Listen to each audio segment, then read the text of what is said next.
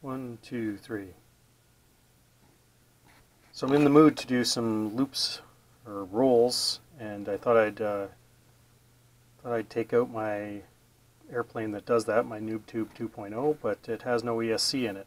So I soldered up this HobbyWing FlyFun 30 amp ESC that I got from Deal Extreme, and it says it will take from 2 to 4S LiPo, and it's got a 2 amp 5 volt BEC on board.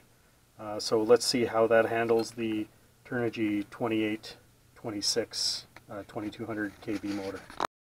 2, 1, go. Wow.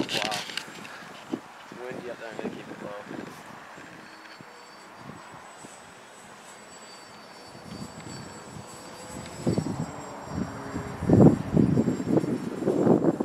low. Is it hard to control? Yeah, it's really windy up there.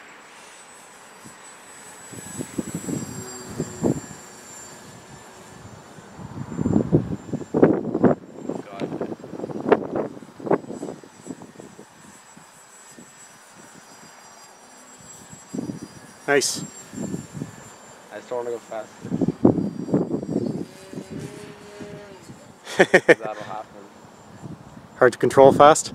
Yeah, very hard.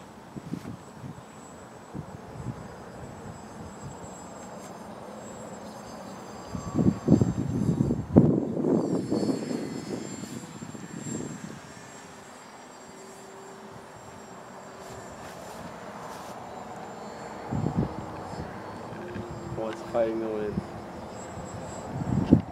Oh, I lost it. There you go, I got it again. Nice.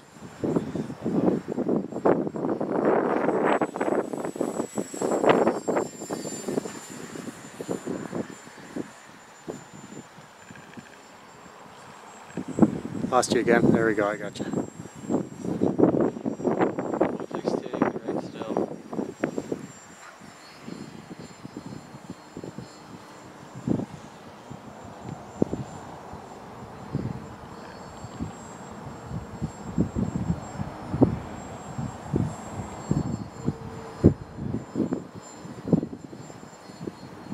Get that?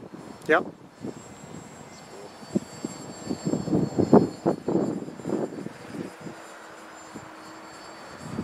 Oh God.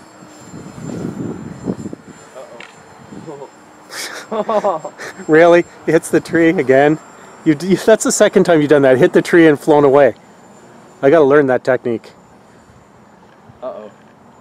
That's Yeah. not looking good. You having trouble controlling it? Yeah, I think I'm just gonna bring it down. Uh-oh. Stay up. You're good, you're good. You're good. Oh, jeez.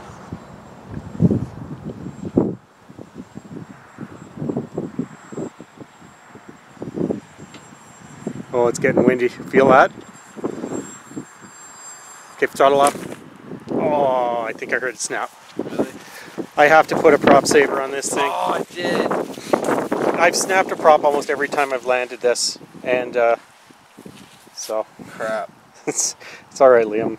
I knew it when I was putting this I put the new prop on just now, right? Yeah.